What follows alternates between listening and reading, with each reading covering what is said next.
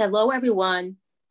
Thank you for joining us for this very special program as part of Barnard's Reunion Reimagined. My name is Ada Guerrero-Gouliad, and I'm a graduate of the class of 1988 and a member of the Reunion Committee.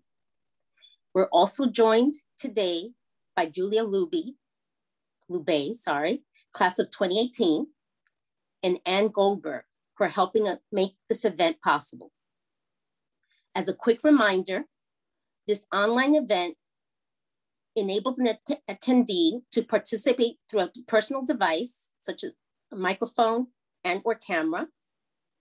An attendee may elect not to participate through use of a microphone or a camera, and the election of attendee to use a microphone or a camera constitutes a release and waiver of rights in the capture of the attendee's image, likeness, and/or voice for the exclusive use by Barnard College.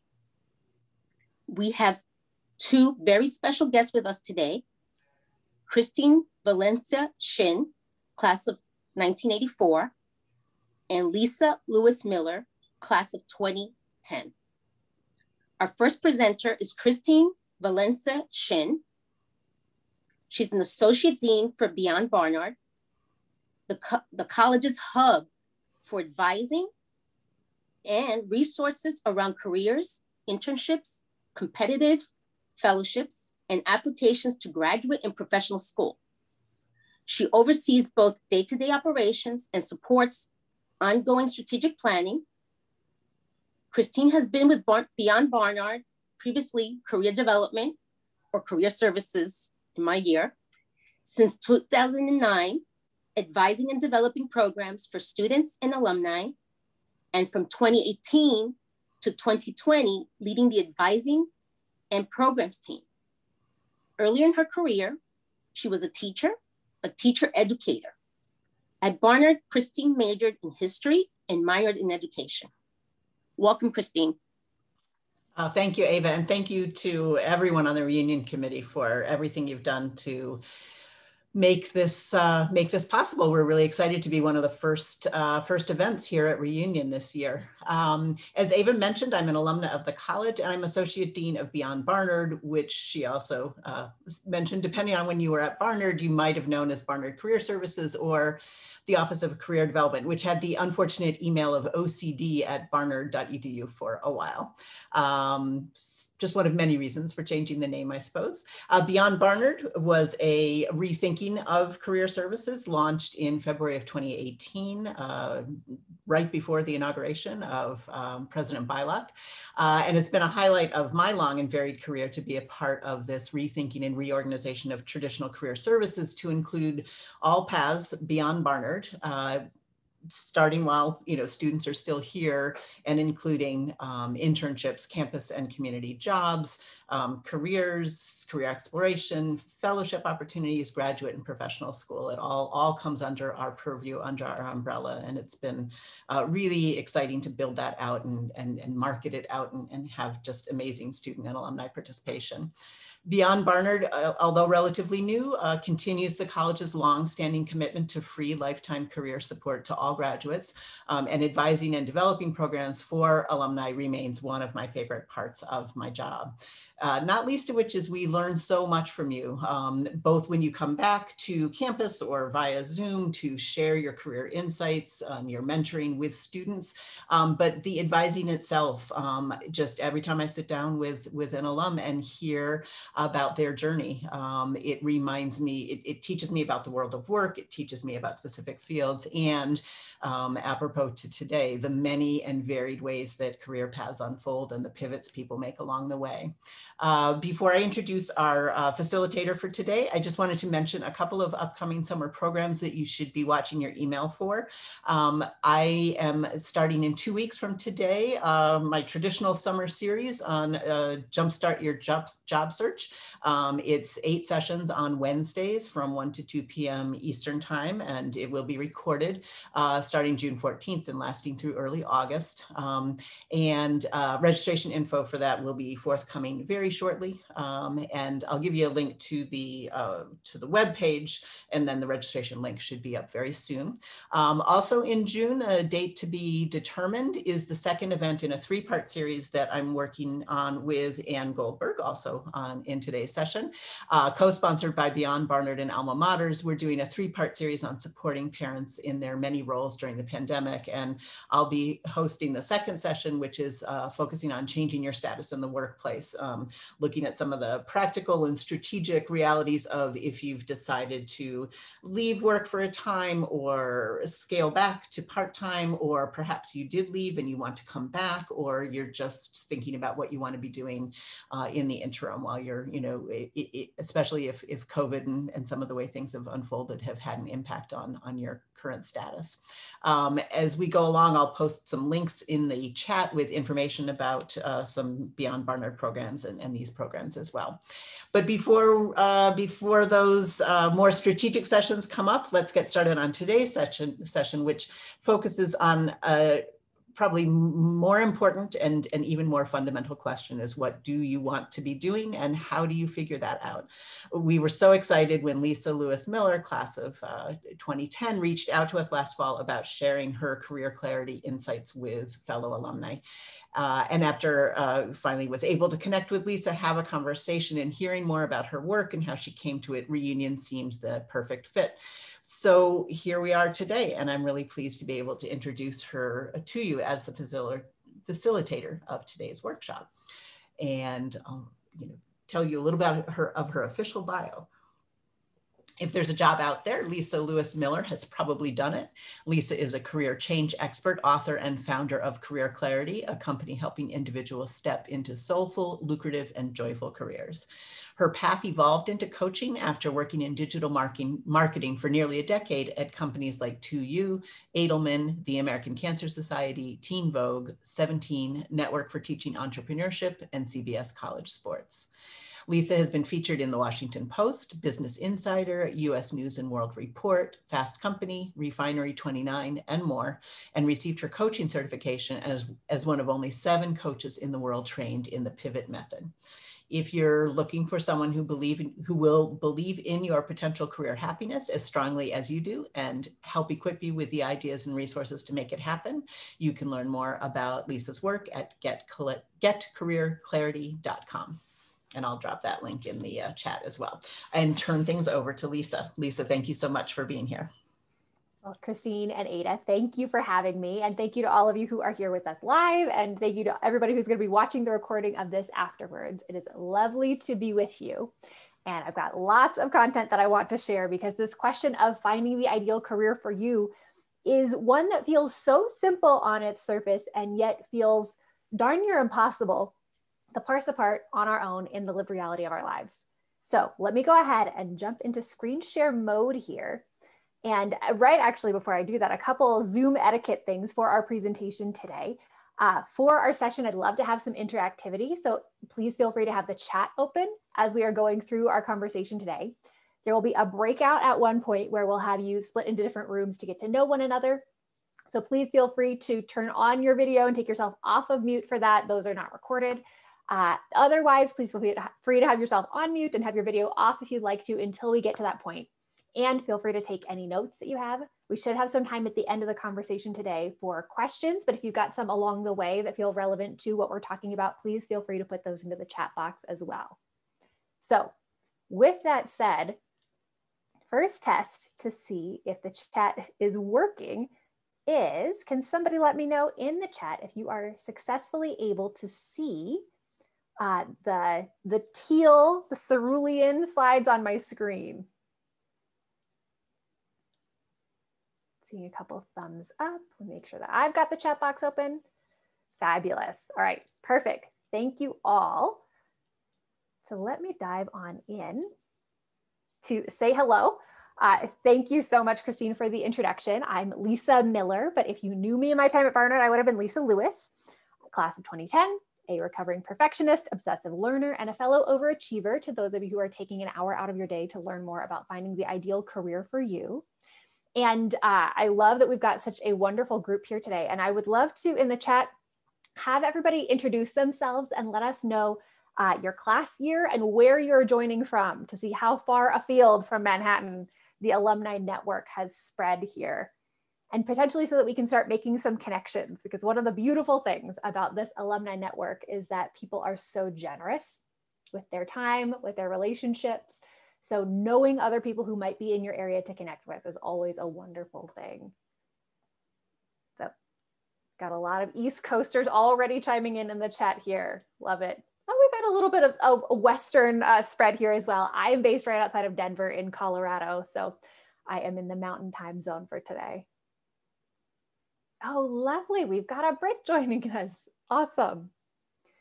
So as you're introducing yourself in the chat, I'll give you a little more information about me. Back in my time at Barnard, I was an economics major. And as our time in undergrad is such a formative time for thinking about what might be next in our careers, when you're an econ major, you look at a lot of your peers in the program and look at where they are going, what they're doing, to create some certain expectations about where you might go and what you might do and what your path might look like. And so as an economics major who sought it out because I thought that the math was interesting and curious, and the idea of incentives and people's behavior was really fascinating, when I looked at the pathways that people who were economics majors were going into, I really saw investment banking and consulting as the two paths forward. And I am certain that those paths are wonderful fits for certain types of people with certain values and certain needs in their careers. But I knew that based on what I was needing and what I valued, those didn't quite feel like the right fit for me. And I had this existential crisis, even upon graduation, of, have I messed everything up already? Have I committed myself to a major and a pathway that is incompatible with the kind of career and life that I want to be creating? And I have set myself up on a crash course, a collision course throughout the course of my career.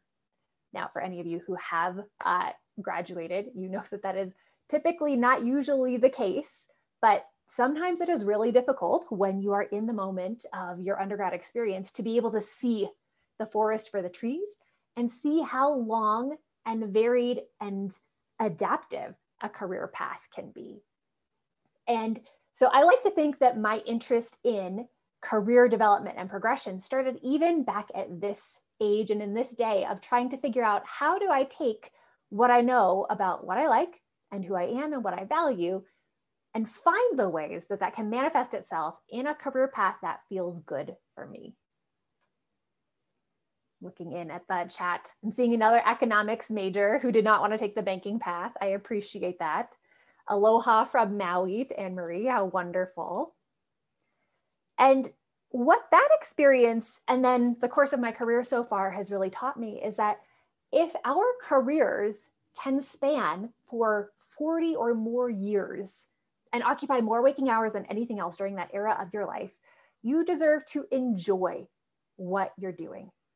You might not enjoy every single minute of every single day. It might not be as if you are having puppy dogs and glitter bursting forth from your computer, but you deserve to feel good in the work.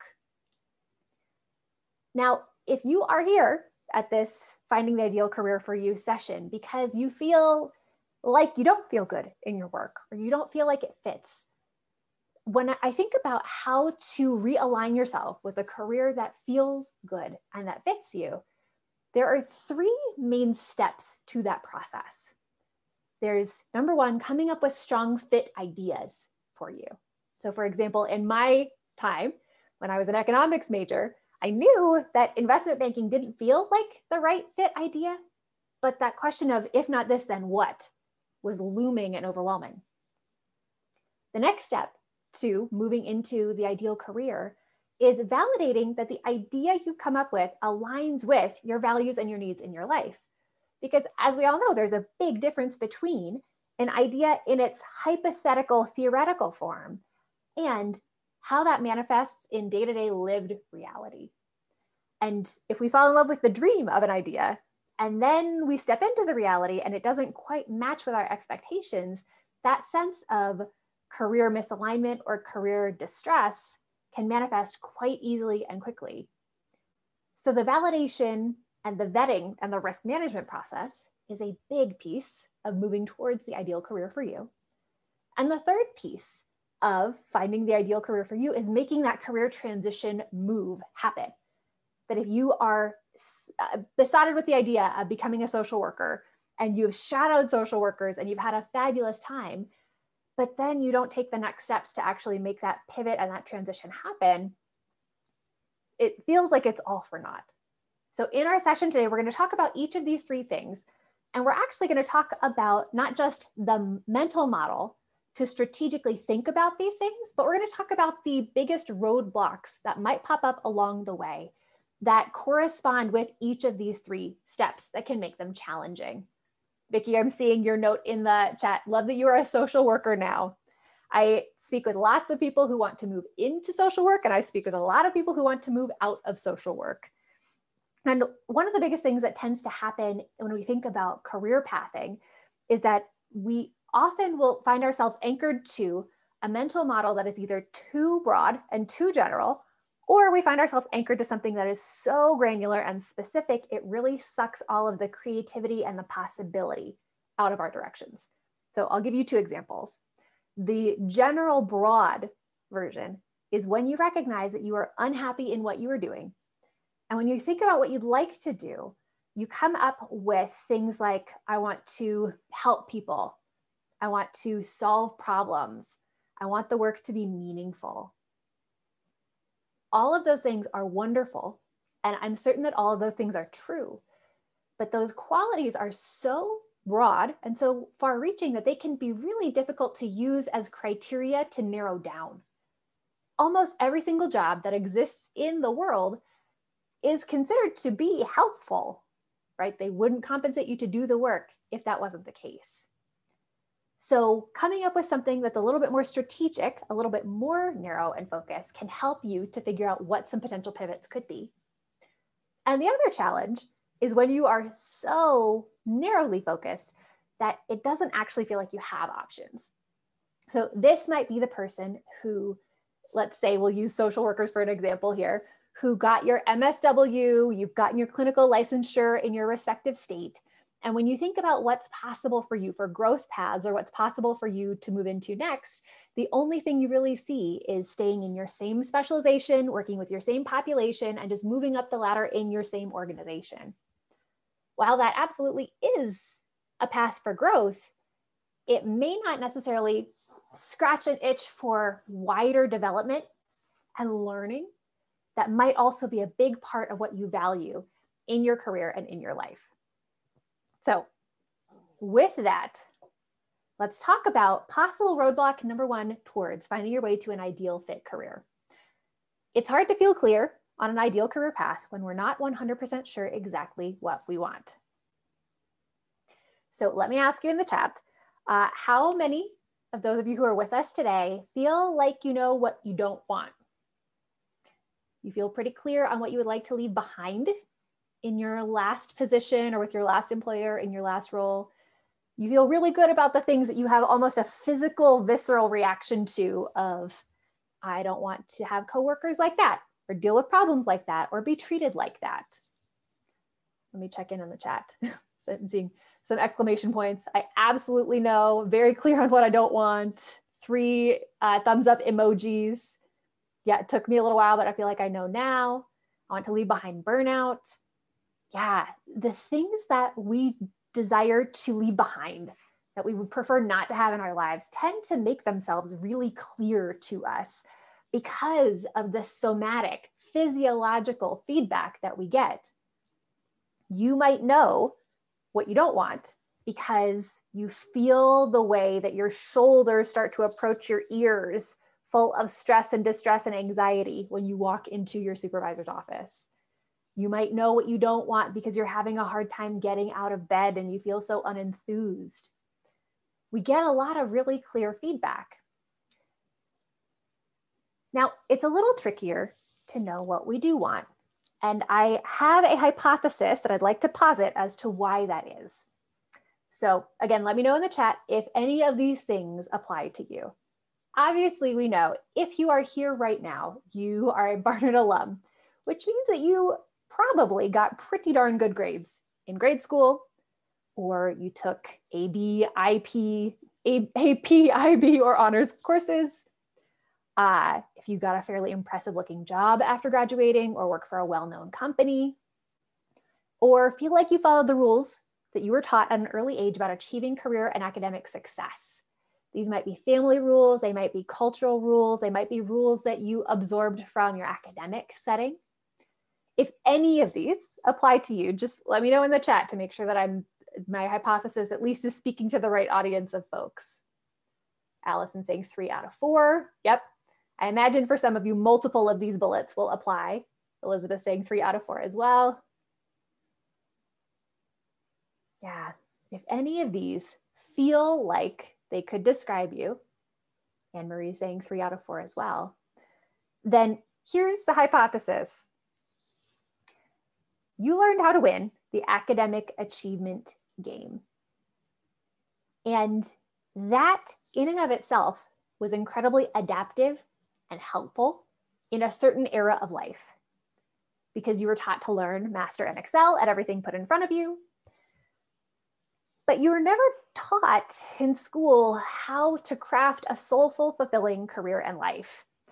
And in fact, some of the incentives that we faced throughout our academic careers kind of made it tricky to understand the pathway towards a soulful, fulfilling sense of our work. Because the focus was on running the academic race. It was on how do you write the best paper? How do you ace your chemistry exam? How do you make sure that you get 100% on your math test? And the focus is so often on how do I cultivate high performance in every single aspect of my life or of my academic life without having the discernment layer on there about, do I actually want this? Do I like chemistry? Do I like writing papers? Or do I just need to do this to get into a good school and go to a great company to build a great career? And when we end up being really good at running the academic race and performing without necessarily having that level of discernment or that level of ability to act on the discernment about, do I like this? Do I want this? Do I care about getting a good grade in this class? Leaves us in a situation where other people often will end up defining our success. We'll put success in air quotes, which can leave us feeling confused and swirling about what we want. And we get to be so good at learning how to do anything and performing and getting the right grades, getting into the right clubs, maybe becoming president of the club, that we don't often stop to ask ourselves, do I want to do this? Do I enjoy doing this? Do I feel like the desire to do this is coming innately from me? Or is this coming from messages that I've absorbed, expectations from my family or from my cultural context? Now, here is the story of someone that I've worked with in the past named Olivia. She went to American University. She was a Division I soccer player. And when we met, she had just left the most successful role she'd ever had, closing $1 million sales deals for a social media company that I'm sure almost all of you, if not all of you, use, because she was completely burned out. And here's what she said that I thought was really telling. She said, success got to my head and it almost became my identity. It consumed me. I focused on the wrong things and I thought, if this is all there is, there's something missing. I should be feeling joyous and happy with my achievements, and that's not the case. And if any of Olivia's quote here resonates with you, let me know in the chat, because this idea of if this is all there is can almost become this haunting refrain in our careers. Like, is this as good as it gets? Am I selfish for wanting something else? Am I being unreasonable? Am I acting entitled? Do I just need to suck it up and deal? So many of these thoughts and worries and questions come up as we're trying to navigate the complicated terrain of how do I find work that feels like it fits and work that feels like it could be sustainable over the decades of my career. And what we discovered from our work together was that she had had a lot of cultural messages to look for work that looked very impressive on the outside and ignore how it felt on the inside. Suck it up, just push through. They call it work and not play for a reason. So let me know in the chat if any of those kinds of cultural or social messages were things that you heard, whether or not you absorbed them, but were in your ecosystem throughout your youth or your adolescence. Because ignoring how it felt on the inside, I think, is a pretty common trope. And it can also be really devastating when we are trying to understand what we want, as opposed to what we believe the world wants from us. And regardless of how you feel about Tony Robbins, I feel like this quote really hits home that tension, that dichotomy of success without fulfillment is the ultimate failure. You know, if you end up in something that looks so shiny and so impressive externally, but doesn't feel the way you want it to feel on the inside, it brings up some really important and really difficult questions about, what did I do this for? What was this worth? And how do I get things back into alignment? So that brings us to the question of, how do we find a pathway to fulfillment in our success? If we are so clear on what we know we don't want, how do we find the things that we do want? And I went down the research rabbit hole in trying to understand that question. In the beginning of my career, I bounced around from job to job, trying to find the job that would fix things, that would fulfill me, that was the one true perfect, like Goldilocks perfect bowl of porridge kind of a role. And I couldn't find it. I went from working at a nonprofit where I thought things would be so soulful and aligned with passion, to working in corporate communications consulting, where I got tons of opportunities to learn and grow and money and opportunities to travel. But that didn't feel quite right either. So then I went in-house with a startup doing education work, and that still wasn't it. So I took all of the books that I had been reading on personal development, professional development, career pathing, and started to realize that a bunch of different resources out there give you slivers of the equation. They give you pieces, they give you nuggets of wisdom, but they don't necessarily give you the big picture. And so I took what I was learning from these different luminaries and synthesized it into a more comprehensive philosophy called the 4 Pillars of Career Fulfillment. And what I've seen through my work, research-wise, doing one-on-one career coaching and supporting individuals, and then anecdotally from other people's career transitions, pivots, and their outcomes, is that there are 4 core drivers of fulfillment and satisfaction in your work. And that in order to find an ideal fit career path for you, what you need is a role that gets you to a satisfied level across these 4 dimensions. The goal is not to be at 10 out of 10, completely perfect, sunny blue skies, never a cloud in the sky feelings, but it's to be satisfied that your deepest core needs and priorities among these 4 dimensions are fulfilled. And that's when something becomes sustainable and feels like a good fit. So I'll show us the 4 pillars of career fulfillment methodology here in a moment. But what I'll say is that if any of you are in managerial or supervisory roles, that as you're thinking about this and learning about this model, don't just think about this for yourself and for your own career path and your own career discernment journey, but you can use this same model to help support and guide any direct reports that you have who are feeling out of alignment, out of whack in their work, to try to find that pathway forward as well. So here are the 4 pillars of career fulfillment in a PowerPoint smart art presentation. They are strengths, personality, interests, and lifestyle. And I'll go through each of these one by one and give you a guiding question to help you understand how to analyze this in your own life, so that you could almost create a rubric to say, okay, here's what I need in my strengths. Here's what I need in my personality driver. So we'll start with strengths. So the story of Olivia that we just talked about is a great one to illustrate your strengths. Now, when we talk about having alignment in your strengths as being important to your sense of fulfillment in your work, often when we talk about the idea of strengths, the typical parlance or the typical definition of strengths would be, the things that you're good at, your capabilities. And I would like to offer up an alternate way to think about strengths, which isn't necessarily as tied to your area of ability or capability or competence, but that's more tied to your energy. Does this work give you energy? Does solving this type of challenge or problem feel energizing? Do you get lost in flow and lose track of time? Do you find yourself naturally being pulled towards doing this kind of a function in your work, or even in extracurriculars, if you are doing volunteer work or you have a leadership role? So the question to ask yourself to identify what your strengths are is the question of, out of everything that I can do, out of the wide breadth of capabilities and abilities that I have, what is the subsection that feels naturally intrinsically motivating? Where do I find myself getting the most fired up? What are the types of things that I am doing? And that short list is the list of your strengths. Now for Olivia had capabilities at closing multi-million dollar sales deals.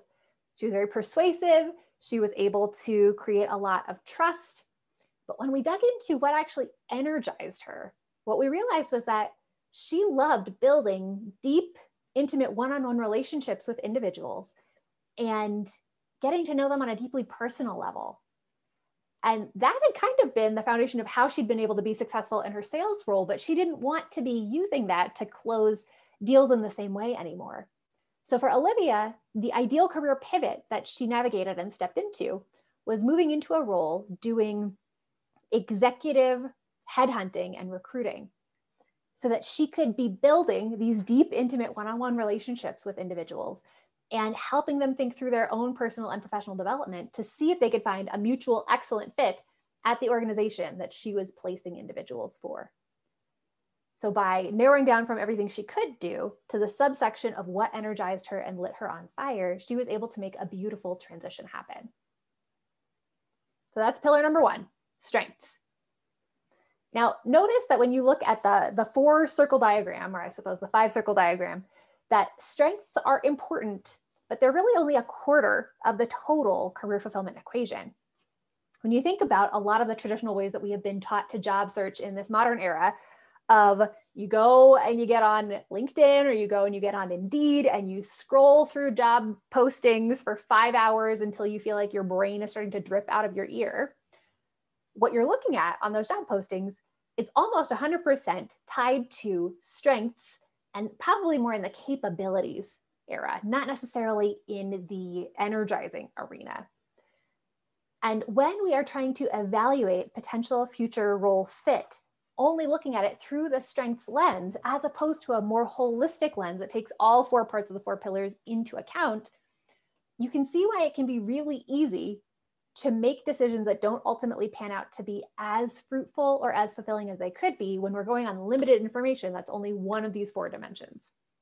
Now, what I'll also say is that there is a prioritization process that happens within each of the 4 pillars and across the 4 pillars. So for some of you who are here, the strengths pillar and doing work that feels energizing and aligned with your natural gifting might be the very most important thing to you to feel satisfied in your work. But as we walk through the other pillars, notice for yourself what your own personal prioritization might be. Maybe you're okay with doing work that doesn't feel quite as energizing or as life-giving if one of your other pillars is absolutely in alignment and feeling amazing. Only you are going to know what that prioritization looks like for you. And identifying that prioritization then makes the search for a possible ideal fit career and the generation of ideas for that career so much easier. So let's talk about pillar number 2, the personality pillar. Now, when I talk about personality, I really think about this as a catch-all for values and natural wiring alignment. So when we talk about personality as a driver for career fulfillment, what that means is the corresponding question is, do I feel like I can bring more of my full self to work? And that's a very complicated question to peel apart because there's so many factors that go into it.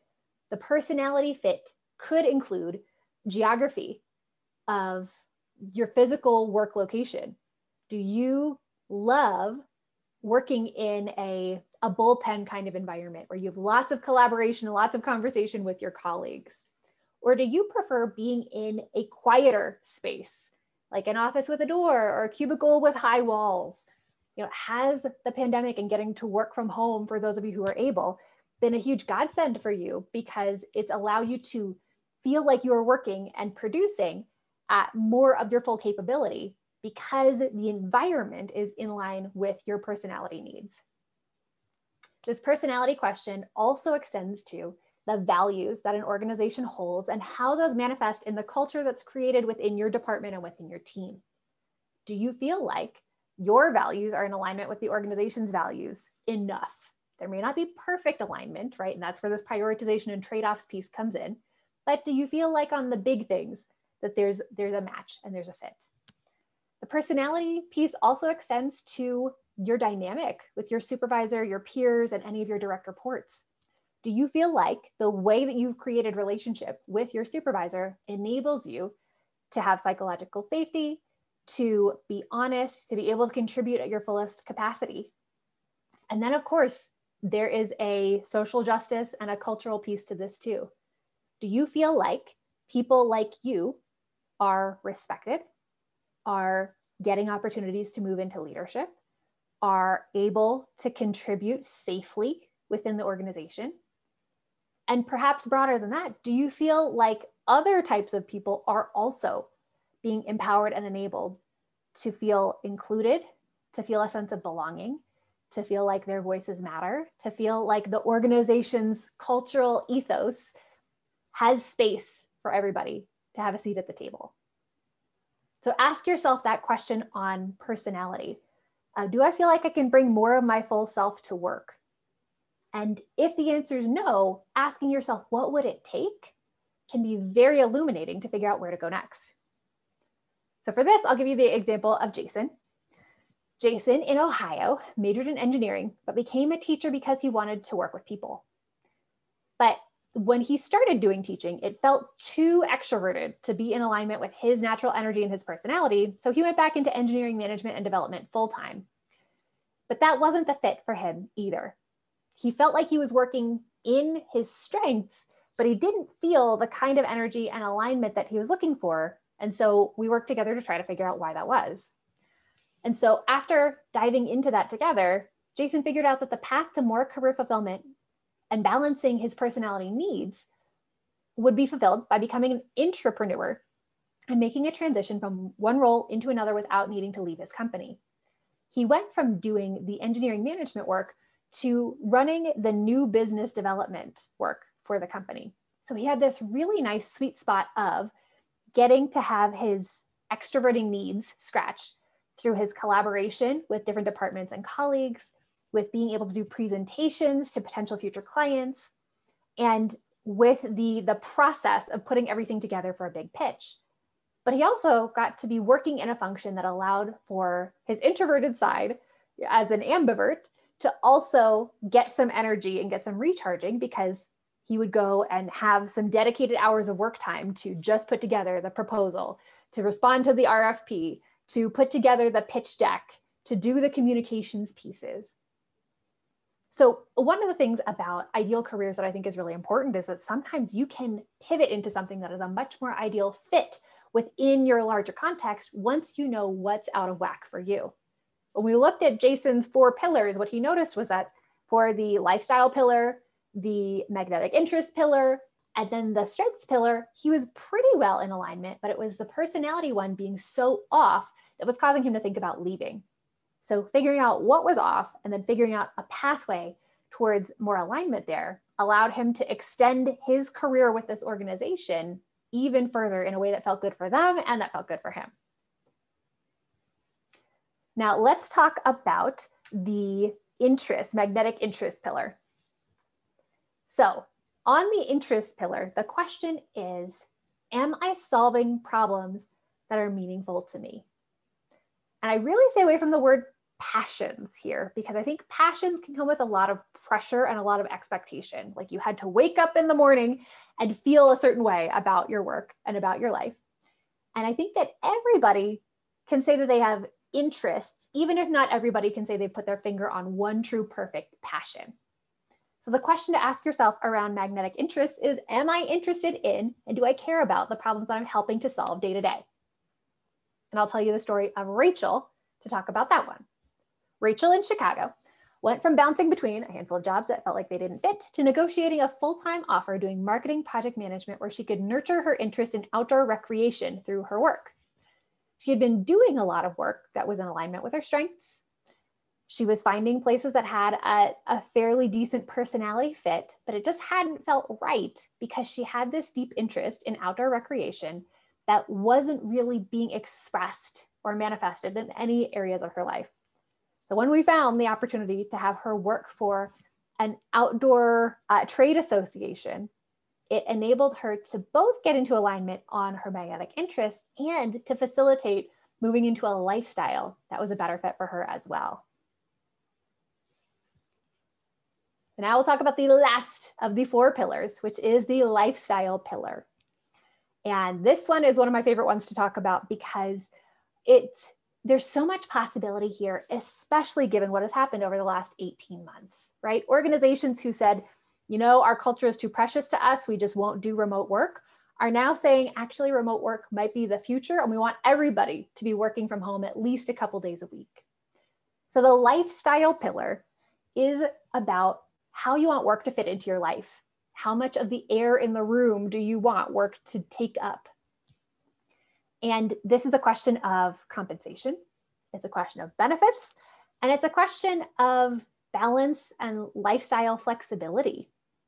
So the question to ask yourself around the lifestyle pillar is work fitting into my life the way that I want it to? And is it enabling me to have the kind of rich, whole life that I want? And if not, again, what would it take to get into that space? Now I'll tell you the story of Tanya for this one, because I love this story and I love that it is a true story. So Tanya is an American expat in London, like one of our folks in the chat today, and had a successful career working for entertainment brands in the state, but found herself wanting more soulful work. And I remember that she almost like confessed in one of our conversations that she wanted a job where she'd have the autonomy and flexibility to go to a yoga class at 10 a.m., that she was very invested in her physical and mental health and wanted to be enabled to take care of that in a way that was in alignment with her needs and her body, while still being enabled to do the work that felt good and be trusted to do it when it needed to happen. So after we talked about it and we said, Tanya, this is actually possible. This could be real for you. Let's see what's out there. And she was 100% believing that it was possible. She landed a role running European events for Wanderlust, where not only could she go to yoga classes during the day, but that they would be paid for and considered to be market research and partnership development. So much is possible across the lifestyle pillar. Now, there are a lot of things that you can do, especially with your Barnard degree, and you deserve to know which of them you actually want. So the 4 pillars methodology is that mental model to help you parse through to figure out what matters most to you. And I could say a lot more about this. I actually wrote a book on the 4 pillars framework. So if this is really interesting to you and you want to dive deeper into it and you are a bookworm like I am, you can grab a copy of the first couple of chapters of my book for free at getcareerclarity.com/roadmap. So if that's interesting, please feel free to go and check that out. But I want to give us a moment to have a conversation about the 4 pillars because the alumni community is so fabulous. I want us to go ahead and do a breakout that will make about, let's say, 7 minutes. So Julia, if you're paying attention over there, let's do a 7-minute breakout. So you'll have about 6 minutes of breakout time, and then you'll get a 60-second warning that the breakout rooms are about to close. And you can just let that expire. It'll pop you back into this main Zoom room here together. And we'll do groups of, let's say, 5 folks, if that works, Julia and Christine, because I want you to have a moment to process and talk about in this era of your life, which of the 4 pillars is the highest priority for you? And I say era of your life because it's going to evolve and change over time. There might be an era of your life where strengths are the most important. There might be an era of your life where lifestyle is the most important. So, and thank you to whoever's dog is chiming in the background with the celebrity cameo here. So Julia, if you can have everybody into breakout rooms here. You're about to get an invitation that says, you're invited to join breakout room. Go ahead and click OK or yes to join the room. And then feel free to introduce yourselves to one another to talk about the 4 pillars. And you won't be able to see the slides when you're in the room, but I'll go ahead and send you a chat with the 4 pillars, which are strengths, magnetic interests, personality, and lifestyle. So if you have had your video turned off here, as we invite you into the breakout rooms, please feel free to turn your video back on and to unmute yourselves so that you can meet each other and just have a quick conversation about the 4 pillars. We're going to do a 7-minute breakout that'll have us coming back into the room together about 6 or 5 till. So Julia and team, are we ready to send folks into breakout rooms? Do some private chat strings to connect or send LinkedIn messages or get phone numbers for future conversations. I was in breakout room number 5. It was great. Good group of people with some interesting backgrounds, and really, we're definitely all agree we're going to download the free copy. Well, I'm so glad to hear that. But before I jump back into screen share mode here, I'm curious for folks to share in the chat about what the highest priority pillar is for you, to see if there is a lot of agreement, see if we've got a lot of distribution pretty evenly across the pillars. And if you came out of your breakout room and you wish you'd had 30 more minutes, please feel free to use the chat function on Zoom and the private chat to connect with the people who are in your room and exchange contact information, connect on LinkedIn, whatever you need to do. Let me go ahead and peek over at the chat box here. For you, what was the highest priority pillar in this era of life right now? And I'll tell you, I did this same exercise a couple weeks ago with a group of about 15 professionals who all worked in a pretty similar capacity, and they all had the exact same answer. There was a lot of consensus on what the highest priority pillar was. And I'm curious to see if that is true of our Barnard Bears as well. And if any of you are looking in the chat box right now, you can see that does seem to be the case. Lifestyle is popping up in abundance. So Anne, thank you for saying interest to add in a little diversity of opinion and some variety here. Yeah, I think that this era of life, an era of careers in particular, given what we have all just been through in the last year and a half, has really emphasized that there's so much more that's available lifestyle-wise to us than seemed evident even a year and a half or 2 years ago. But now it's really difficult to just go back to the same old. Like once your eyes have been open, once a bell has been rung, it can't be unrung.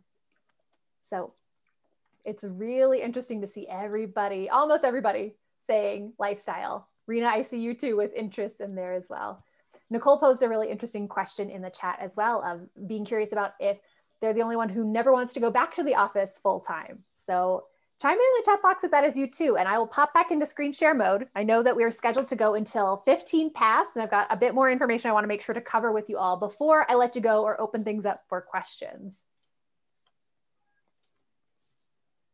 So let me pop into screen share mode. And again, just let me know in the chat box quickly if you can see this. And yes. Perfect. Thank you. Thank you. And then if we need to restart the recording, please go ahead and do that too. So let's talk about the other 2 possible roadblocks along your way to stepping into the ideal career for you.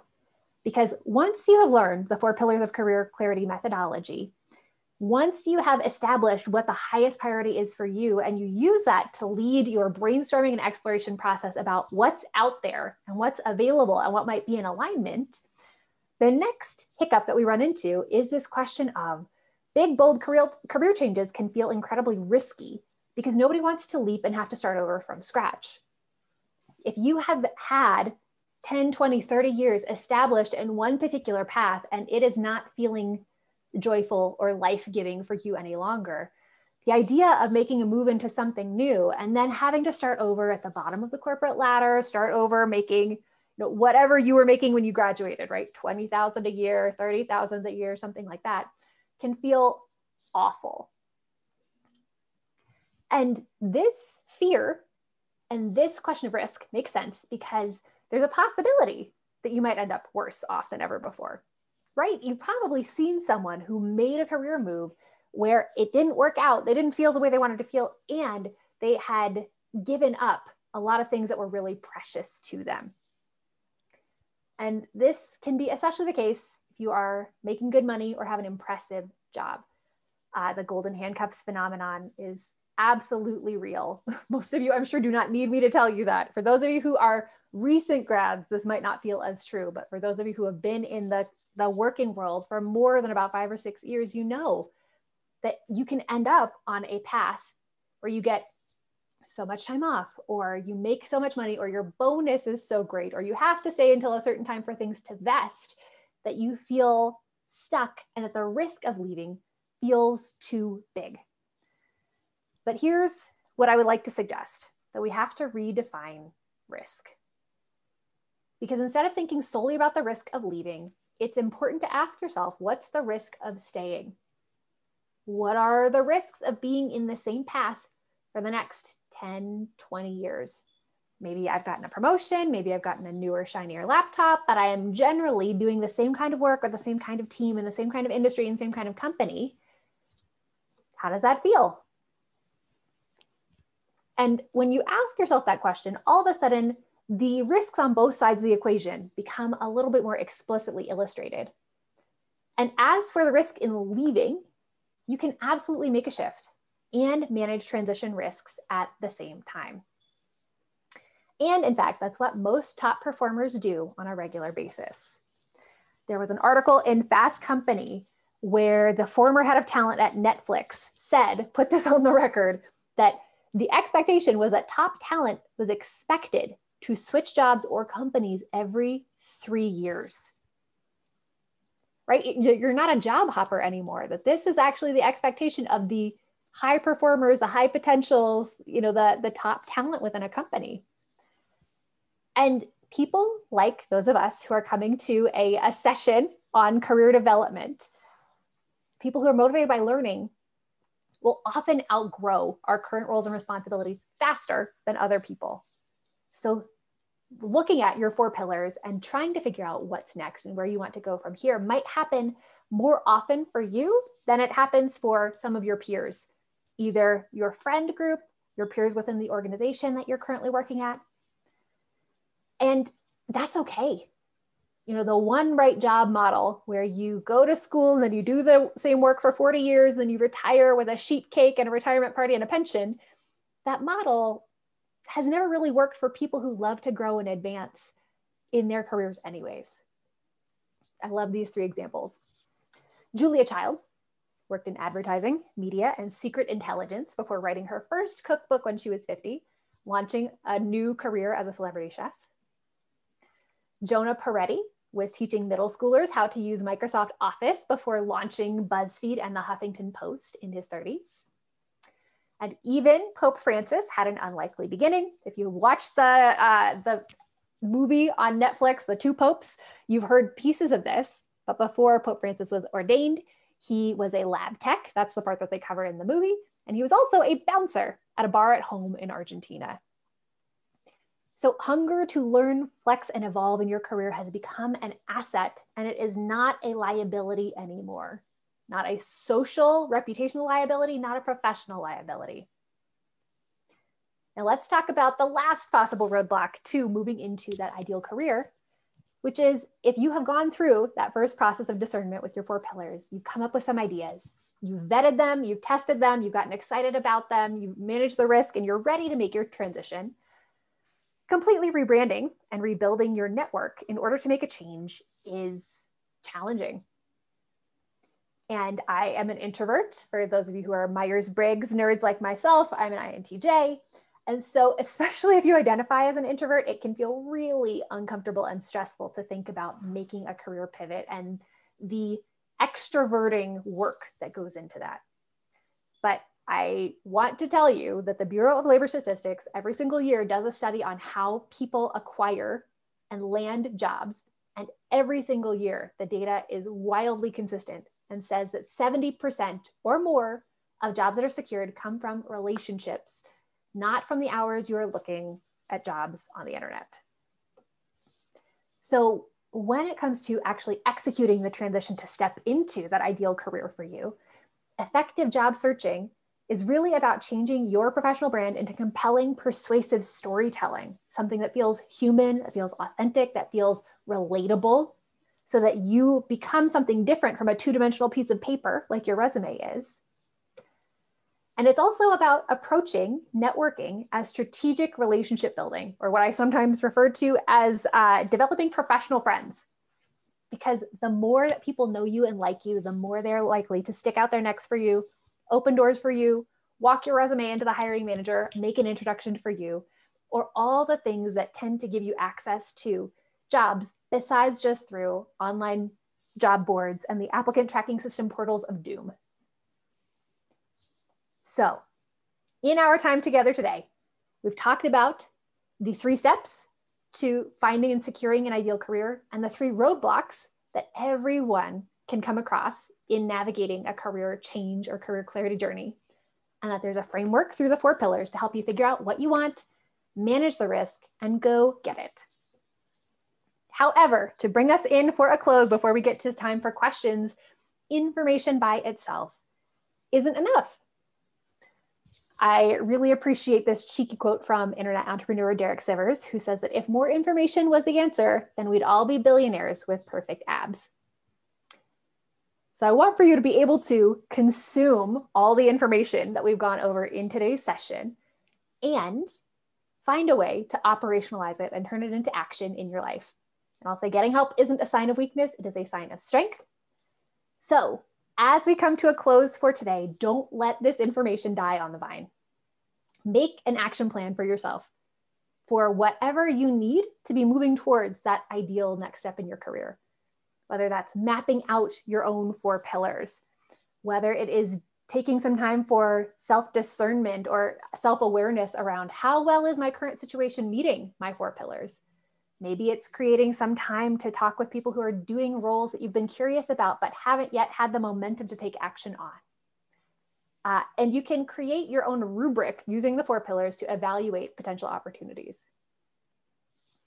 So with that, thank you all for being here today, for listening to all of this great information on finding the ideal career for you. If you have more questions for me that you are not feeling comfortable asking in our live session today, please don't hesitate to reach out to me.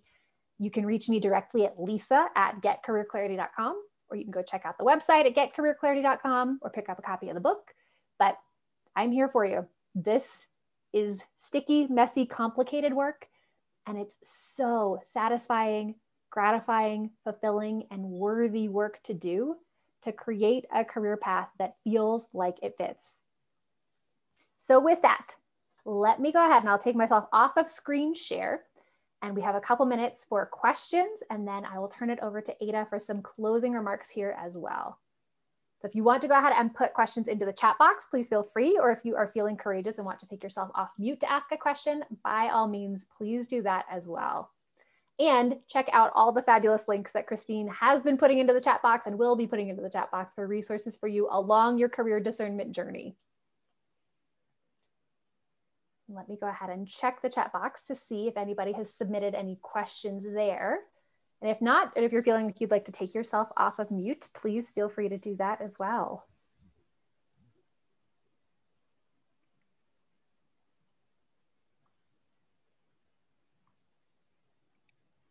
Not seeing any questions coming in the chat box. Anybody have any last questions while we're still together? Lisa, yes. Sharon Meltzer here. Thank you very much. I think this is wonderful. And practically, I'm thinking of it as a component of a course that I would like to create to become the interface between young people's futures in the world and academia. You know, there's always been a big question about what is the role of an education? Should it be a career education, or should it be this liberal, artsy, general opening of the mind? And I think that the way the curriculum is going these days, very much in the direction of STEM, and I would not like to see it go further in that direction, we're missing out on the opportunity to figure out and teach how to monetize the disciplines. I would love to see a course.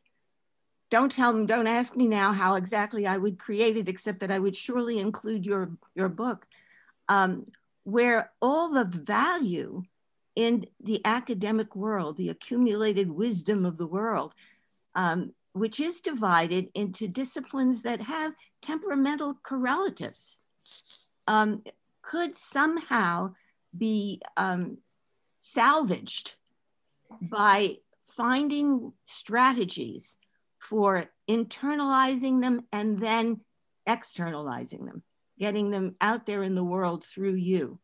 I had a career like that. I was a perfect fit. I spent most of my years in a community college teaching position, but it was of disciplines I adored and that I discovered as I kept teaching. You know, and I retired with a pension, but I always adjusted my career ambitions to lifestyle because I had children early. So, you know, I'm a very lucky person. I've kind of had it all, but I think about it a lot for the young people that I see struggling with exactly what you're trying to help them with. And because I spent my life in academia, and I believe in a lot of what it has to offer, I really love to find a way to salvage it for people, for the world, and for our temperamental variations, which are in many ways expressed in the disciplines. Anyway, it's just a thought that I've been struggling with for a long time. And thank you for this wonderful piece. Indispensable reading, I would say you would be. Well, thank you so much for that, Sharon. And you're bringing up a very important existential issue that I think all of academia is wrestling with right now, which is how do we both continue to honor the classical liberal arts education of teaching people how to think and giving context to solve messy, complicated problems, with also how do we make sure that this is as relevant and applicable as it can be to solve the real world problems that we're facing today? Because there's this interesting tension of the economy is evolving faster than ever before. So if you were to double down on the technical side, it's going to be irrelevant in 5 years anyways. You know, when I was in my undergrad, social media didn't really exist in the same way. Twitter and Instagram hadn't been born yet. TikTok certainly hadn't been born yet. And now those are multi-billion-dollar industries that have tens of thousands of jobs. So Sharon, I think you are identifying a really interesting and important crux of some questions that Barnard, among many other institutions, is probably wrestling with the right way to address right now. Yeah, well, I don't know a lot of detail about the new curriculum at Barnard, but I've got a granddaughter who's going to be starting in the class of 25, and it gives me more incentive than ever to think about things like this. I think they have tried to adapt what they consider to be the basics of the areas in which you're going to have to learn in the future into the curriculum so that people would be prepared to make these adaptive changes that you're talking about. And I'd like to know more about it because on a very excellent level, that is what curriculum should do. You're learning how to learn, but in what ways do you have to learn? Or I'll jump in here for just a sec to say that, you know, this is a lot of what Beyond Barnard is about, is a lot of, I talked a lot about sort of more the practical side of it and what we advise on. But what part of what we've been doing for the last 3 years is this rethink in terms of, well, there's sort of two main tenets. One, speaking to what you're talking about, is that we see it as sort of a false dichotomy between what you're doing in the classroom and what you do at work. And so part of our mission is to work with students and alumni to translate that liberal arts curriculum and their, as well as, their areas of specialization into workplace skills. So it's definitely something we're thinking about working on. So definitely, and congratulations on your granddaughter, send her to be on Barnard right away. And then the other, I started to type it into the chat and then stopped. Lisa mentioned her, feeling as an economics major that it sort of pointed her in a particular direction that didn't necessarily feel right. And one of our other major tenets is that your major does not direct the entirety of your career, or in some cases not, there's not an obvious match even from the beginning between your major per se and what you do. So it's definitely, Sharon, really, really good points and something we're wrestling with, and we, love to continue the conversation. I'd love to talk to you more about this. I've had fantasies of going and talking to President Balak about this idea. Mm-hmm. You're working on it on an abstract and, at the same time, very practical level. I was thinking of it because of the nature of my perhaps stultified career in academia. And I was in excellent institutions for a very substantial part of my life, but then in a pedagogical situation for another substantial part of it, more in terms of the value that is already inherent in our academic disciplines, which is another angle. I think what you're doing is far more basic and far more important, obviously, for the students. But I don't want to lose all the value that it's taken us thousands of years to accumulate. Absolutely.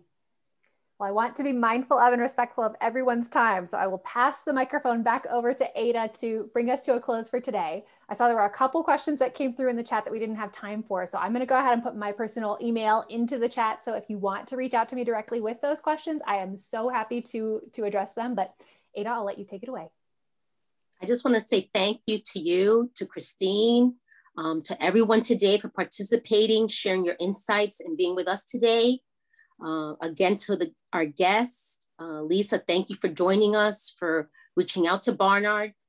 We hope you all will join us and continue to join us for Reunion Reimagined.